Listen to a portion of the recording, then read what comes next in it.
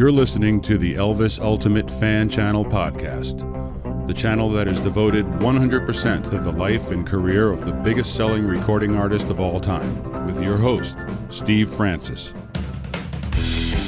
Hey everyone, and welcome to Elvis the Ultimate Fan Channel. My special guest today is bass singer Larry Strickland.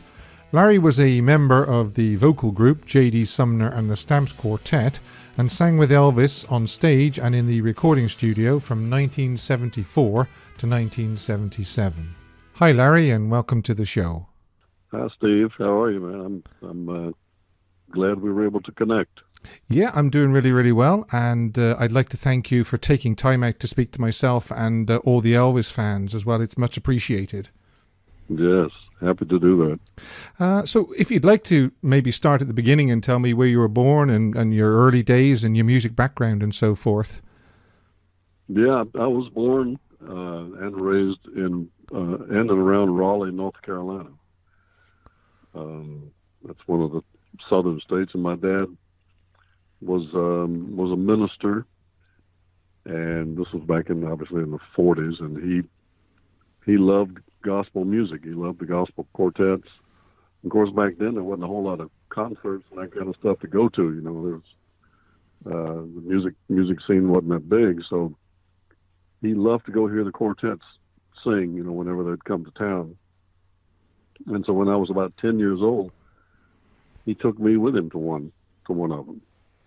And man, I'm sitting in that auditorium, and when I hear that quartet sound coming off the stage, and it just went all through me, you know, and it profoundly affected me just mentally. I mean, it was from that day on, it was all I could think about, you know, wanting to be part of that.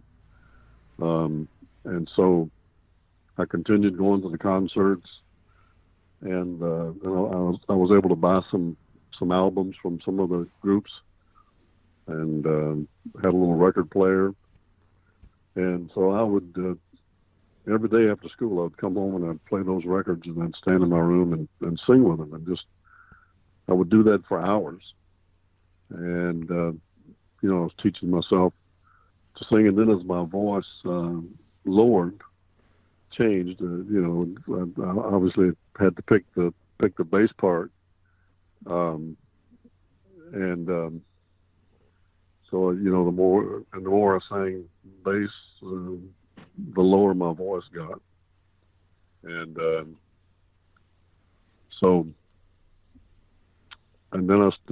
eventually, when I was a teenager, there were some local singers around me, and I got to audition for one of those, and just started traveling just locally, you know, in the county or a couple of counties, and just on the weekends, and did that for years. Then in the middle of all that, I went in the military because I was about to be drafted, so I wound up going into the military and spent 4 years in Germany. But as soon as I got back, I immediately went right back into singing with groups. And then one day we were doing a concert in a little town called Fayetteville, North Carolina, and JD Sumner and the Stamps Quartet was on the same program with us. We actually opened the program for them. And afterwards, Ed Enoch, who was the lead singer of the Stamps, came up to me and asked for my name and phone number. And he said, "Man, you know, I liked your singing, and you never know when we might need a bass." Yeah. And literally, it was about 5 years later from that time, from that meeting with Ed. It was about 5 years. I get a call to come to Nashville and audition with the Stamps. I don't know how or why Ed managed to carry my name and phone number around for all those years, but he sure did. He must have been very impressed with you, I'd say. He was impressed. He must have been, yeah. But I came to audition, I got the job, and I moved to Nashville and hit the road, man. I mean, I was literally here just a couple of days, and I got on the bus, and we hit the road to do gospel concerts. Whenever Elvis wasn't touring, the Stamps would go out on their own and do gospel shows. And then of course, being hired by them, it automatically made me part of the Elvis thing. And so it wasn't very long after I'd moved and gotten into the Stamps that Elvis started one of his runs in Vegas. And so Las Vegas was my first show with Elvis, the first time meeting him. And you can imagine, I was pretty green. I was just a country boy, and I'd never been to Vegas, and I'd never seen a concert like Elvis's. So, man, it really blew my mind. Yeah, I can imagine. Yeah, it took me a long time to be able to settle in and really figure out what I was doing and where I was. But man, it was fun. It was just and from that point on, I did over 200 concerts with Elvis. So.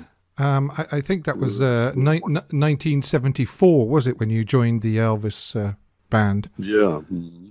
Yeah. And can you tell me about the first meeting and the first impressions of Elvis? Well, that's a story probably a lot of your fans have heard me tell it on Elvis radio or somewhere. But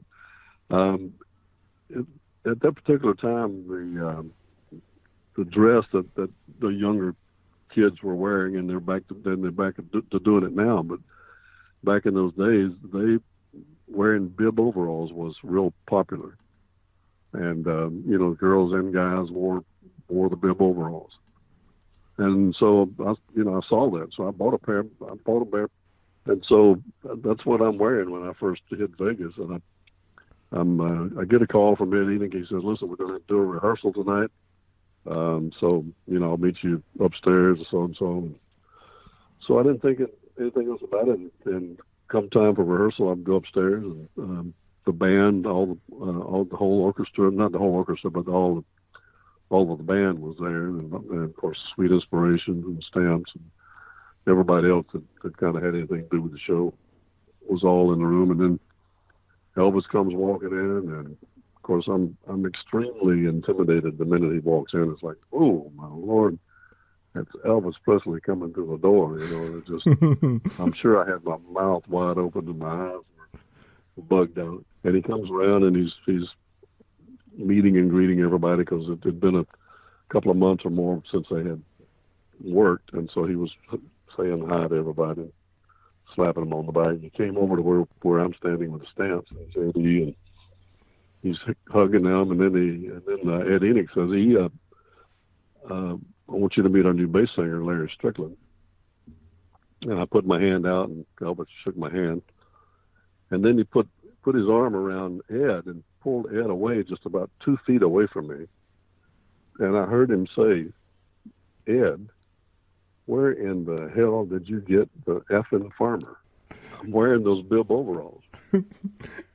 Oh my Lord, man, what is going on? I've really done stuff. I've really committed an error here. I've done something that I shouldn't have done, wearing these overalls.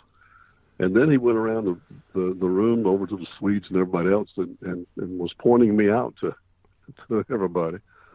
And so I was like the laughing stock of the whole entourage, man. The people, because Elvis was laughing, and so they all had to laugh with him. They weren't not going to laugh. But I was certain that I was going to be on the next plane out of it, because I obviously struck a nerve.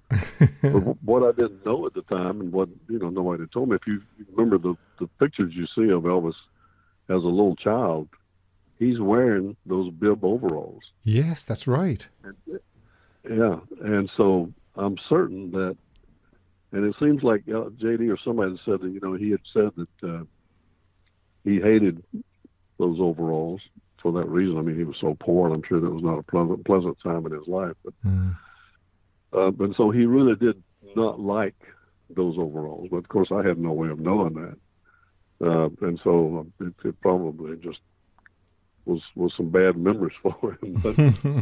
But I eventually made it through. I didn't get fired, and I managed to stay with the group. I'm sure people probably got fired for stuff less than that. And, yeah. If you didn't fit in, then they certainly don't want you around. I mean, because when you're touring like that, everybody is just so close, and you're together all the time, flying or singing or in the hotels. It's a close-knit group, and so you've got to be able to fit in, with everybody. Yeah, I mean, it must have been a lot of fun on tour, but was it tiring as well? I mean, there was a lot of going and racing here and racing there and flights and doing the concerts and then getting to the next date. It must have been very tiring at times. Well, it was, but fortunately I was young, so yeah, but the shows were so exciting, and the audience was so energetic and so loud and booming, and that just gave you the energy and the excitement to just want to be a part of it. So you would kind of forget that you were tired. It was too much fun to we'd go until we dropped. Yeah. Elvis, I mean, he loved all singers, but I do feel that he had a soft spot for a lovely low bass like JD's and like yours. Did he ever kind of bring you into the show and give you a spotlight? He did. And this was like about the last year that I was with him. Mm-hmm. He one night in Vegas he always loved something at different points in the show, and even in his own songs and in his voice, he would always drop down, and hit a low note, a low for him, just playing around. He would do that in a lot of songs. And one night in Vegas, he was doing "It's Now or Never," and when he got to the end of that song, he did "It's Now or Never, my love won't wait," and then you drop down, "It's now or never, my love won't wait." Well, he was going to do that himself, but his voice wasn't deep enough to do that, and he stopped the whole show. Just wait a minute, just shut down the orchestra and everything. Uh-huh. And he looked over at me and he said, "Larry, sing that line for me." And I went, "It's now or never, my love won't wait." And then he said, "Okay, from now on, that's going to be your line." Like, "No, this is right in the middle of the show." Right. And so from that point on, every concert, when he did that song and got to the end of it, I would sing that line for him, and he would always recognize me, and he started calling me his alter ego. So, that was a little bit of a spotlight thing for me. You were one of the youngest in the whole group, weren't you? Yeah, I was the last person hired, by the show. Because there was no other singers or playing musicians brought in after me. So yeah, I guess I'm the youngest. And were there many other pranks on tour? You were saying about him calling you the farmer and everything like that. But I'm sure Elvis liked to play pranks, during the tour and things like that. Were you ever on the tail end of any other pranks, or do you know any other pranks that he played on people? He'd do wild stuff. One night when we were doing the recordings at Graceland. Oh yeah, the jungle room recordings. He wasn't quite ready to record, and it was in the wintertime. It was freezing cold, and he decided he was going to ride one of his motorcycles, and he got Tony Brown, the keyboard player, had him come out and get on the back of the motorcycle. And I'll never forget when they come back and Tony Brown walked in and his hair was all over the place, man. And he had this deer in the headlight look, just scared to death. And he said, "Man, that's the worst thing that ever happened to me, getting on the back of that motorcycle. It's freezing cold." And Elvis just screaming, down the road and that thing. So I'm glad I didn't volunteer or be in line to be able to be the one selected to go on that ride. But and there were some jokes that he pulled. One night they staged a thing, and it was before I joined them. You may have heard the story about up in the suite in Vegas. the bodyguards. They cooked up a scheme of talking about they'd had some threats on Elvis's life and that kind of thing. And the Stamps, I went with them, but Stamps were up there all, because they were all standing around singing gospel stuff.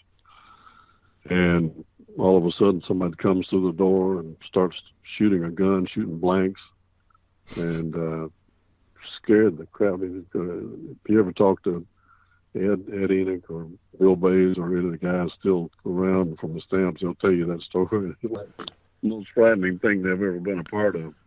Wow. Because they didn't know. I mean, they built it up so good, they thought that there really was a threat on Elvis's life. Somebody was coming through the door shooting. Wow. You can imagine how that felt. You actually mentioned the Jungle Room sessions there, and a couple of fans have asked me can you remember where Elvis stood or sat when he was doing the Jungle Room recordings? Because some people have said he was dead center in the room. Somebody else said he was near the kitchen. Can you remember where he was during those sessions? Yeah, right where the steps come down from upstairs, which is kind of on the kitchen side. He was right there because I remember when he walked down the steps, his mic and his mic stand was right there as he came down the steps. So just in that general area. Although at times, he didn't stand in one place. He would take that microphone off the stand, and he would walk around the room. Which, I'm sure if you know anything about recording music, they had to have driven the engineers in the truck. They had to have been going crazy, with him walking around. And one minute they got too much drums in the mic, or then they got too much singers in the mic. Because in a normal studio, you have everything isolated. All the vocals are isolated, all the instruments are isolated, and certainly Elvis would be isolated. But we had none of that in the Jungle Room. And how those records turned out as good as they did is just a mystery. They took the recordings and took them into a studio and to mix, and so I'm sure in the mixing process they were able to clean up, a lot of the tracks and make them cleaner where there's not so much bleed over from everything else. But I think they're great. They're great records, man. I love listening to them. Yeah, I mean, he did a fabulous version of "Hurt" in the Jungle Room sessions. That was his. Yeah, that was the first song that he sang of those recordings on that night, and I will never forget. He came down and he's just a little bit of conversation, and then he said, let's record, and they cranked down on that song, man, and he reared back and sang that song like he had been singing it his whole life. It was like, how did he do that? Is this a song he's been singing for years and just nobody knew about it? I mean, he sang it so well. I think we only made like 2 takes on the song, and that was a record. I mean, he just did it so well the very first time. It was amazing. Some of the notes he hits during that song are almost operatic. Well, I know it. It'll hurt your head if you're standing close by. His range was unbelievable. It's a pity he didn't do a studio version of Unchained Melody as well, which he started doing near the end of his life. I'm sure everybody's familiar with the one that was shown in the CBS Elvis in concert from Rapid City. I mean, that's just some performance. Yeah. It really is some performance. Do you think? Do you think? I mean, he did a few sort of almost like autobiographical numbers in the Jungle Room. One was "It's Easy for You," and he could almost have been singing about his own personal life in that, couldn't he? Yeah. Of course, there was never any of that kind of discussion, in going into the songs as to. Why that particular one or whatever. He was just like kind of like he was on automatic pilot and just sing one and move on to the next. And I think he was in the mindset of not really wanting to have to do the recordings, because they tried to get him to come to Nashville. Mm. And he actually did come to Nashville, but he never recorded. I think he stayed here for a day and then he went back home. But and so that was the only way that RCA could get him to record, was to send that mobile truck over, and so he could do it at home. So it wasn't a lot of talking. I mean, it was strictly down to business and sing those songs, and there wasn't much else that I can say about it. I think he was in fairly light-hearted mood, though, because I've heard a few of the outtakes and a little bit of the studio chatter, and he does seem fairly happy. He's kind of joking around with the singers and the band and so forth. Yeah, no, he was. I'm talking about in general, Yeah. Once he actually came down into the room and started singing, I mean, everything lightened up. He lightened up, and because music was what he was all about, and that's what he loved, and so that part of it was making him happy, and he was enjoying that. I think we all know, though, that his dream was to be in a gospel quartet, wasn't it? Yeah. The story is that when he was about 18, this group that JD Sumner was actually a part of, the Blackwood Brothers, he actually auditioned for them at some point, and of course, it wasn't that he was not a good singer, but he just didn't have that particular quartet sound that everybody was looking for at that time. So they didn't hire him, but I'm glad that they didn't, because we might not. If he'd have gotten that gig, I don't know if we'd have the Elvis that we have. Exactly. We had it. Yeah, I'm sure everybody listening now is breathing a sigh of relief as well that they turned him down. I mean, we know from a very, very early stage when he went into the recording studio that he would warm up as well, singing gospels first before he sort of got down to the actual recording process. Did he do that? Did he do that in front of you? Did he ever sing gospels in the studio in front of you? No, we didn't. I never got to do that. I know he did that a lot upstairs in Graceland, but that was, by the time I joined him, that had kind of stopped also. He had the group Voice with Donnie Sumner and Cheryl Nilsson and those guys. They were also around all the time. So that deal with Voice was coming to an end. Mm-hmm. And so they had kind of stopped doing that impromptu gospel singing around the piano. I hate that I missed that, but there's a little part of it, but I'm kind of glad I did, because they would be up to 4 or 5 o'clock in the morning singing. All the other guys are going, "Oh my Lord, I want to go to bed so bad," but he stayed up all night anyway. Yeah. So he would wear the guys out, but it was fun for them. I mean, obviously they loved it. Yeah, we actually see him singing with the Stamps in Elvis on tour, "Bosom of Abraham" and "Lead Me, Guide Me" and all that, and that's around the piano in the recording studio. It's and they look like they're having a great time. Oh yeah. I mean, we know that he thought very highly of JD, and yes. that's some.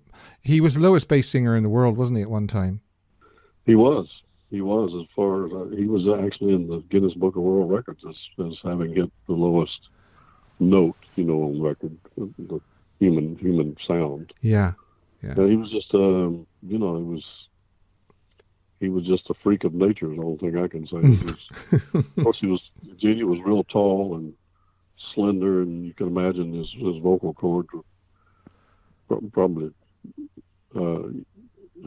6 or 8 inches long. I mean, I'm making that up, but they had to be really long for him to sing those low notes like it. And he could, I can sing pretty low, and he would sing an octave under me. Yeah. In fact, that was part of when we would do our gospel shows, that was part of our show, or part of our shtick, we would do a song that had a bass lead in it of some kind, and I would sing it, and then they would do it again, and JD would push me out of the way and sing it an octave under me. And so obviously I had to I had to let go of any ego that I had. Yeah. People said that when he did his Zoom bass, you know, the dive bomber thing that Elvis asked him to do during "I Got a Woman," you could nearly feel the whole building vibrating. Yeah, you could.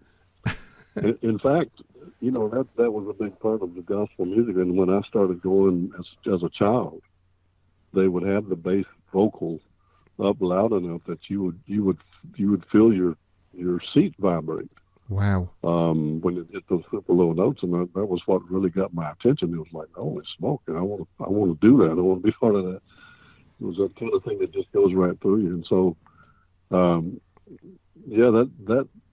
that became a big part of Elvis's concerts. I mean, there were several songs that JD would do those bass slides on, and it just kind of just, you know, and they were mostly on the big ballads, and it just really would put a nice little ending to all those big ballads when they'd hit that low note. Yeah.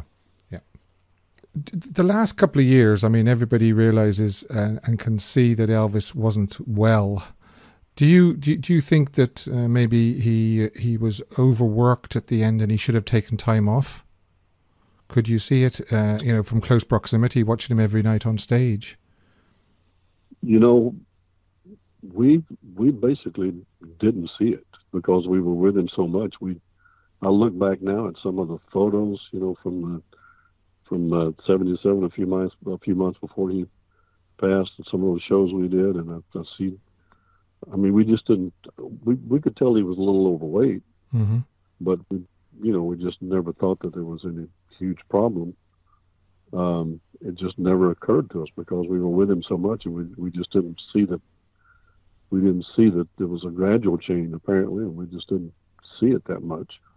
And he still was singing great, you know, and he was still having fun on stage. And I only remember a couple of shows, you know, where he didn't seem like he was, you know, where he was not 100%, and he would shade some of the high notes, you know, or not even sing them, and that kind of thing, you know. But for the most part, you know, the shows were great. He was singing great, and he was still Elvis. We just didn't recognize him. You know, his physical problem was as bad as it was. His voice never failed him, you know, right to the very, very end. Yeah. You know, that's the one thing that everybody says, and I agree with it as well. You were you were en route to Portland in Maine when you found out that he'd left us. Is that correct?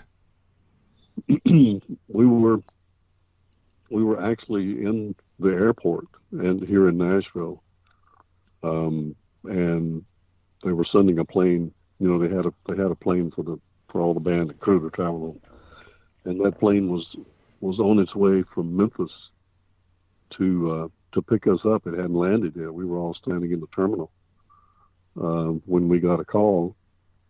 I don't know who it was that called, but Felton Jarvis, you know who Felton was. Yeah.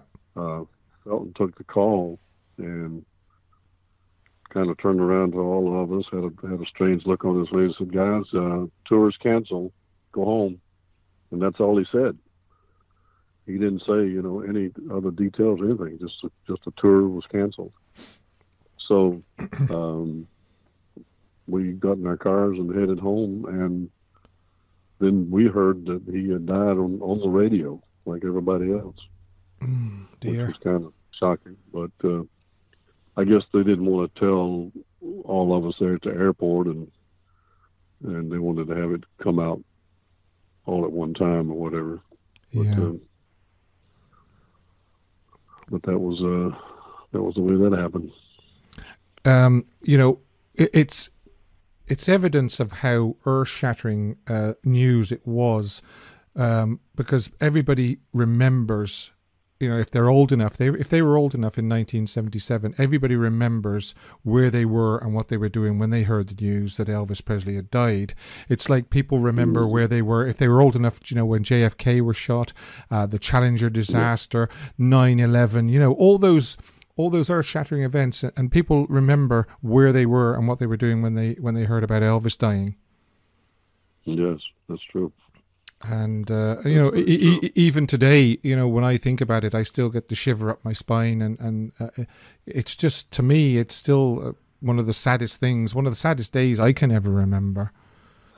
Yeah, it was for us as well. We immediately, well, not immediately, but it wasn't long after that we get the call to come to Memphis, and Vernon had asked JD, to help put together the whole funeral thing. Mm-hmm.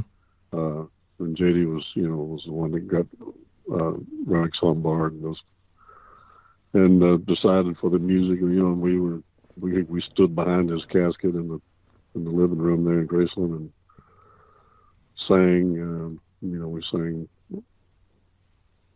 several songs. How Great They Are was one of them. He Touched Me was another, and I can't remember the other. It seemed like it was about 4 songs that we sang. But it's all just kind of surreal, It was like you're just kind of not there. It was like a dream. Mm-hmm. Did you see Elvis in his casket, or was the casket closed when you got there? No, we saw him. Mm-hmm. Yeah, they had it open. I just assumed they hadn't had, but it was. Mm. That's kind of a thing in the South here, they all funerals, especially older people. I mean, they had the casket open. Yeah, well, they do here in Ireland as well. They wake people for a couple of days. Yeah. So yeah, it's quite a common thing through in some countries. So what did you do after Elvis died and the concerts were over? Well, we still had our gospel dates and those kind of things. That didn't stop. But one of the things that started happening to us was we started getting all these dates that weren't gospel. People, that just loved Elvis. Wanted us to come and do whatever we did. So our gospel show kind of evolved a little bit into of different styles of music, because people would say, well, they'd request some songs that they knew that we had done on stage. And so we were doing a kind of almost a variety show of his music and our music, and of course we had to add to our band, and so we did a lot of for a couple of years we traveled a lot, doing those kind of shows.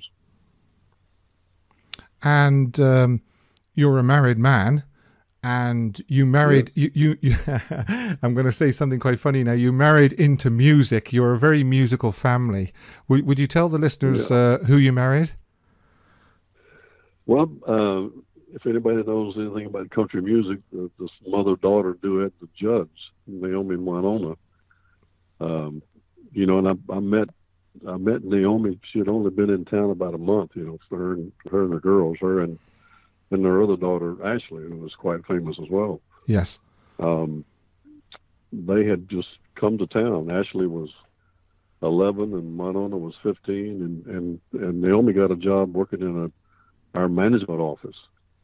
And I walked in the door one day, and she's sitting there at the reception desk, And so the rest is kind of history from there. I mean, we started dating, and we've been together for about 40 years now. And you've also very recently, I believe, recorded an album called Legacy. Yeah, I did. There was a couple of producers here in town that had been after me for years to do a solo project, and I've always just been part of a group, part of a quartet. Every recording that I've ever done has always been as a member of a quartet and just singing the bass part, with a few lead parts here and there. And it just never dawned on me that I wanted to just go do a solo record. So I just never did. And then not long ago we lost Ed Hill, our baritone singer. Yes, that's right. Yeah. And other people that was part of my life was starting to lose them, and I just thought, well, I'm not going to write a book. People had asked me a lot, are you going to write a book about your time with Elvis?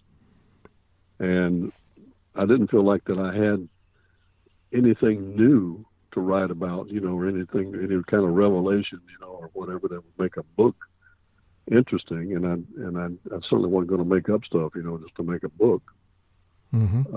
And so I thought, well, I do need something that kind of represents who I am to leave behind as my legacy, And so I went in the studio and recorded several of the old gospel songs that Elvis sang. Some of them he recorded, some of them he didn't.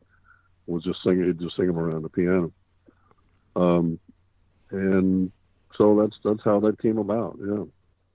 And it's available on your website, isn't it? I can actually give that now. It's larrystricklandmusic.com. Mm-hmm. Yes. And there's samples of each track on there as well, 30-second samples. I was actually listening to some yesterday, and it's really great, and that great deep voice. I just Thank love you. it. Well, that's the bad thing about being a bass singer, man. When you got a low voice, there's not much else you can sing. You can't go hit a high note here and there. You don't have it. You can hit low notes all day long, but when you're a bass singer, that's your lot. Yeah. That's probably why you admire Elvis, because you were saying he had such a fantastic range. So you were probably a little envious of Elvis, but then again, who wouldn't be? Oh, absolutely. No, absolutely. He was without a doubt the greatest vocal that I've ever been aware of, and then to be on stage and those shows, man, with the full orchestra and all the singers on there, it was just, it was an unbelievable sound, filling a hall, and and then you add the excitement of the crowd to it. It's just an unbelievable experience to be in the center of that. I feel so fortunate to have gotten to do that. As I said, I did over 200 concerts with him. So it was like that every single one. And the excitement never really waned, did it? Every night he walked on stage was like seeing him for the first time. Oh, yeah. Yeah. You couldn't but help, just it was a big smile and a great feeling. I can tell by the way you're talking about him. You're glad you met him, and I think everybody that came in touch with Elvis and knew him and met him, their life was always just that little bit better after meeting him, I think. Oh yeah, and the memories that I have of during that time, and it's they're serving me really well here in my old age. We another person connected with Elvis and a great man, and I know he was a great friend of yours as well, was Mac Davis. We lost Mac recently, didn't we? Yes, we did. Mac, he and Lisa, his wife, moved to our area here in Tennessee about 5 years ago from L.A. And he literally lived almost within walking distance of our home. And we got to be really good friends and played golf a lot. And then we do a poker game every Wednesday night, and he was part of our poker guys. And man, he had so many stories of his time, the songs that he wrote, and the things that he did. He had his own TV show at one time, but wrote unbelievable songs. Memories and In the Ghetto and A Little Less Conversation. Just great songs that Mike wrote. And he was such a sweetheart of a guy. We really miss him. Yeah, he was definitely on my list as somebody to contact and speak to, and unfortunately, we just ran out of time. I know you've said yourself as well that we're losing somebody from the Elvis world nearly every year now, aren't we?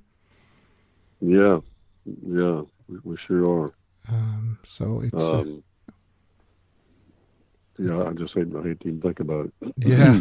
And then we had the COVID thing this year, so we had to cancel all our stuff that we do at Graceland. Yeah. Yes, and so that it's been a very trying year for everybody, I think, hasn't it? It really has. It really has. We're going to look back on this year and we're going to go, what the hell happened? Yeah. And there's not going to be anything there's not going to be any great members that we want to take with us, No. I mean, there is recently there's good news about a vaccine should be available in the coming months, but it can't come soon enough, that's for sure. Yeah, I know it, exactly. Well, Larry, it's really been lovely speaking to you. You're an absolute gentleman, you really are, and thanks for taking the time out to share your Elvis stories with us. It's been a bit emotional for me as well at times. You could probably hear from my voice at times, especially the last few years of Elvis's life. It was emotional. Yeah, thank you very, very much for allowing me to speak to you. Well, thank you for letting me talk about it, because I love talking about that time and talking about him and my experiences. It's great to get to relive that anytime I can. Yeah. Well, thank you very much, and you and Naomi and all your loved ones stay safe during this trying time, and maybe we'll speak again sometime. Anytime, man. Just give me a call. Let me know. Thanks very much. Take care of yourself. Yes, thank you. Yes, thanks. You too, Steve. Bye-bye. Bye-bye. Thank you. Thanks once again to Larry for joining me on the show today. You can purchase his new Legacy album on his website, larrystricklandmusic.com.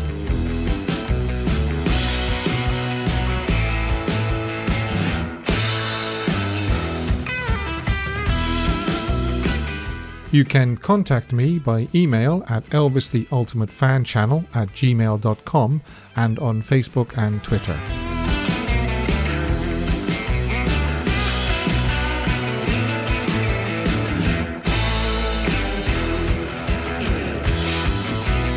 All my podcasts are available on all good podcast providers such as Spotify, Amazon Music, Apple Podcasts, Podbean, Google Podcasts, Stitcher and iHeartRadio, to name just a few.